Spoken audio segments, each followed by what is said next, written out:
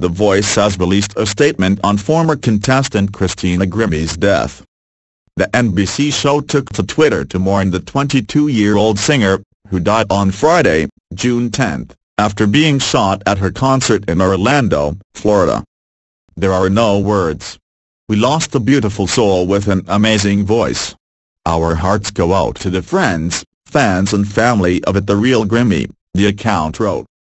The account also changed its icon and profile to be completely black in mourning. Christina came in third place on the show's sixth season in 2014.